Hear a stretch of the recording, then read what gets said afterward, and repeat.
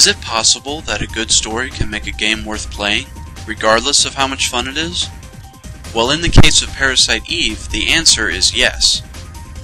Parasite Eve is a survival horror RPG from Squaresoft, and it was based off the novel of the same name by Hideaki Senna. The game was released in 1998 for the PS1, and also came bundled with a short demo movie of Final Fantasy VIII.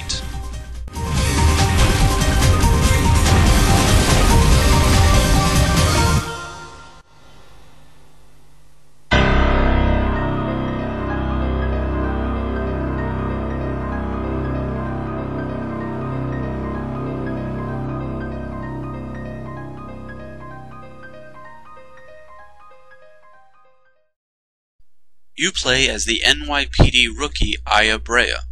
The story begins when Aya and her date attend an opera. In the middle of the show, the audience starts bursting into flames until only Aya, her date, and a woman on stage named Melissa are left alive.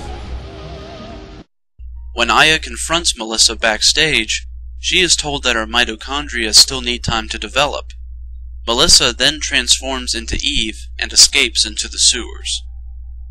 The story spans over the course of 6 days, and each day plays out like an episode in a TV series.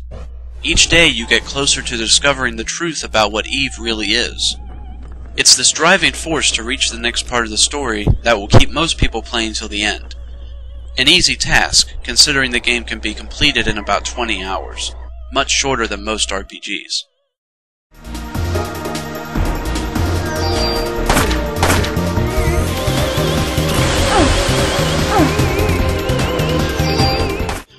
The battle system in Parasite Eve is a mix of free movement with turn-based attacking. You have to alternate between avoiding enemy attacks and getting in range to attack when the bar at the top of the screen is full. It's a battle system that's in a category all its own, one that offers a degree of control that you don't get in traditional turn-based RPGs. However, sometimes during battle, invisible walls will severely limit your movement and make it difficult to avoid enemy attacks. While being restricted like this can become a nuisance, you'll rarely lose a fight because of it.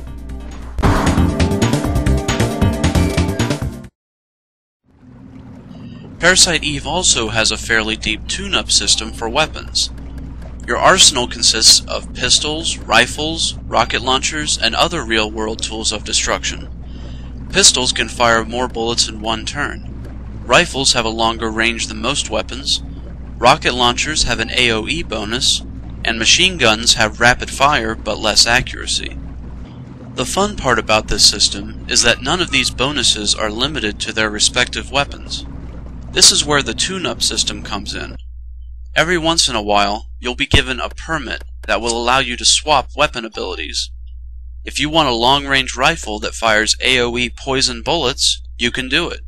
Want a pistol with rapid-fire capabilities? You can do it. It's clear to see how such a flexible customization system can get addictive after a while, but being limited by if you have a permit or not can get annoying after a while, though it will probably just make you want to play through the game even more.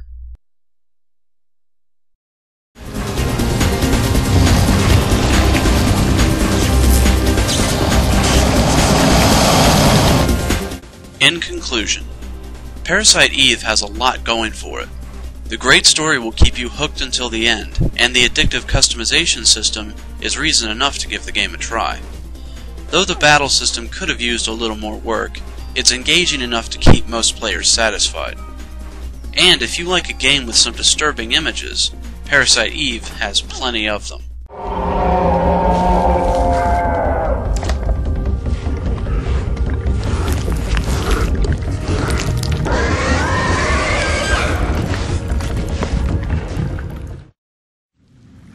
So give Parasite Eve a try sometime. Just try not to burst into flames the first time you experience its awesomeness.